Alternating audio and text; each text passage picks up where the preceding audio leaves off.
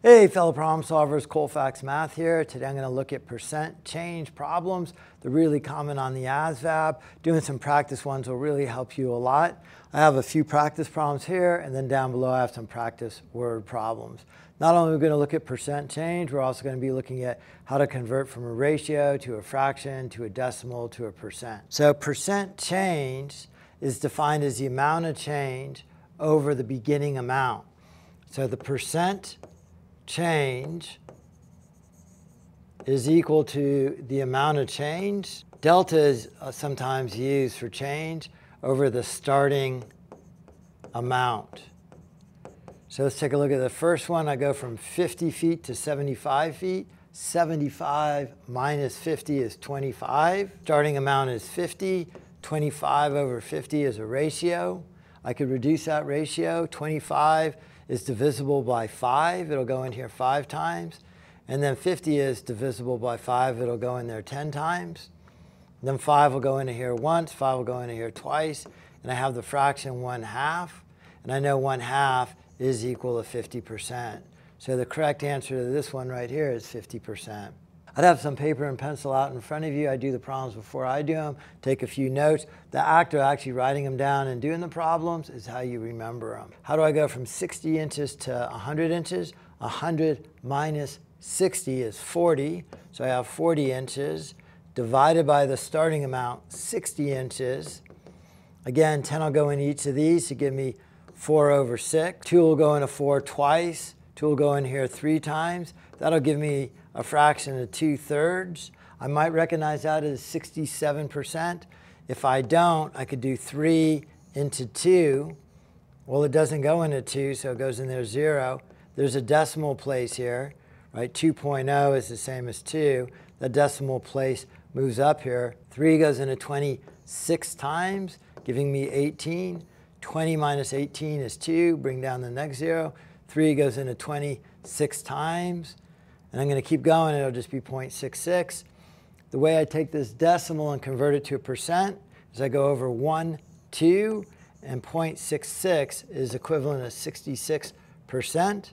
I probably should round up to 67. Number 3, from 30 to 90. So I go 90 minus 30 is going to give me 60. And then the percent of change is going to be the amount of change, 60 over the starting amount of 30.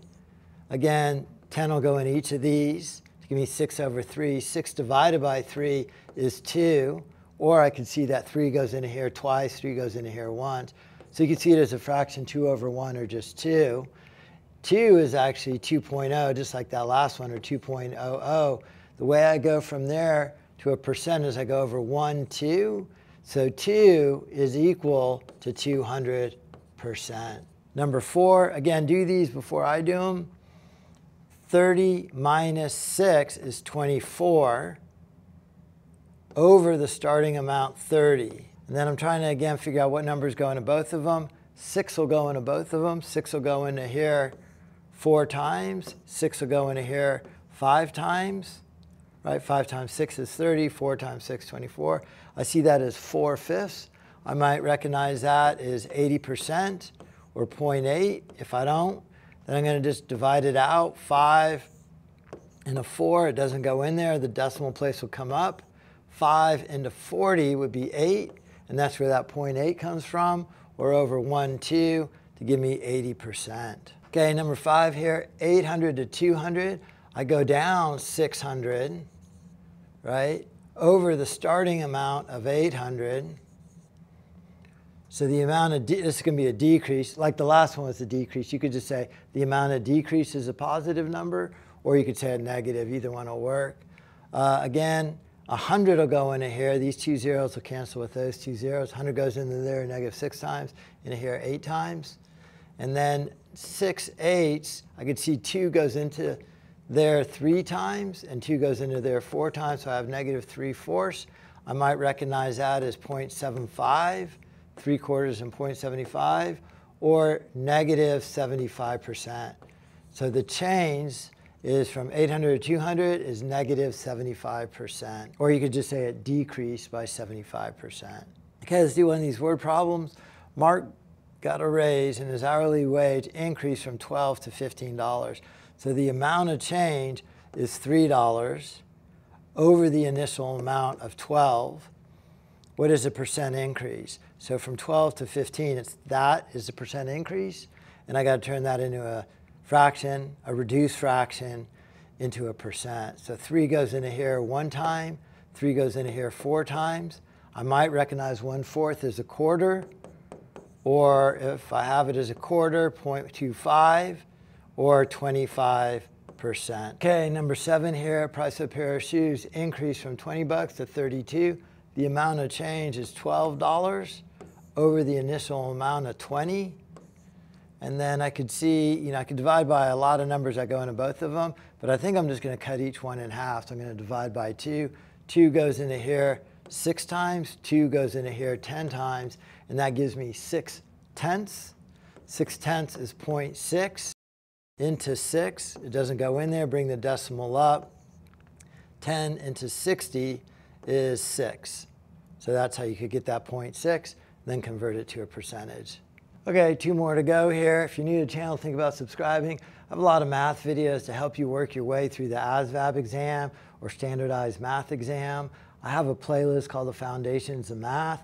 So if you're really behind and you can't remember a lot of stuff, maybe go back and watch that whole series of videos. If you're new to the channel, think about subscribing. Working a little bit every day and honing those math skills will really help on any standardized math test. Okay, number 8, the coffee shop, the price of a cup of coffee increased from $1.20 to $1.44. I go 144 minus 120, and that gives me 24 cents over the starting amount of 120. Again, that's a ratio, one number to another, the change over the initial amount. And then I'm going to try and reduce this. I see a lot of numbers that go into both of them, but 6 will go into them. 6 will go in here 4 times. And actually, I'm going to multiply by 100 to get rid of the decimal place. So first thing I do is it's the same ratio as 24 over 120. And then from there, 6 went into there 4 times. 6 goes into here 20 times. Right, so I'm dividing by each number by 6. That gives me 4/20. It's starting to look like actually if I multiplied by a 5 over a 5, right? I'm multiplying by 1, doesn't affect the value. Across the top gives me 4 times 5, 20. Across the bottom gives me 100. If I get my fraction out of 100, then I know that's going to be a percentage. So that is 20 of 100, or 1/5 it reduced to, or 0.20, or 20%.